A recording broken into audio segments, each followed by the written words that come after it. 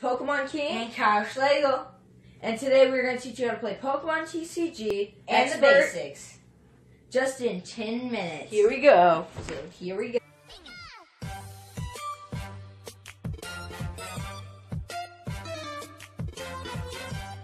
Pokemon King. When playing Pokemon TCG, you always want to draw your opponent in.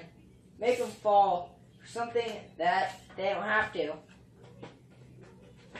6, 7. There.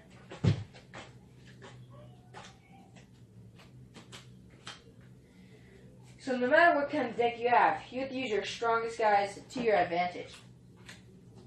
So, I have Groudon. When playing Pokemon TCG, you always want to lure out your opponent. For instance, I have a Zygarde up. He's strong, but not as strong as I want him to be. So I have a Groudon EX on my bench.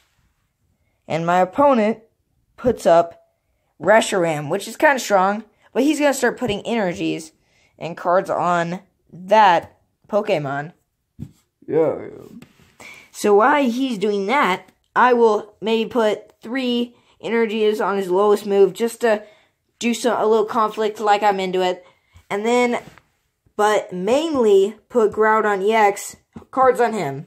Because secretly, I'll have his Mega Form probably handy. So, once he's strong enough, he will defeat my Zygarde. And I'll put him up with all of his energies and destroy him. And I can destroy, let's say I destroy like 3 or 4, or 2 or 3, and then he faints, or he's about to, I Mega Evolve him, can use him once, and then he faints.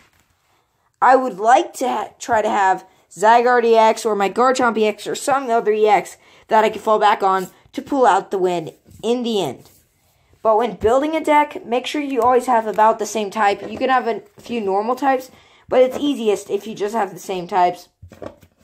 And with the same energies and everything, it's just easier. So, and always make sure that you are good and you know you're a good player and you know the rules when, before you do a tournament match to win prizes or any kind of prize. Watching, guys, this has been Pokemon King, and I hope this was a good video to help you learn more about Pokemon TCG. And I hope that you guys can play some people and win some battles. Alright, guys. Gotta catch them all, guys. This has been Pokemon King, signing off. Bye.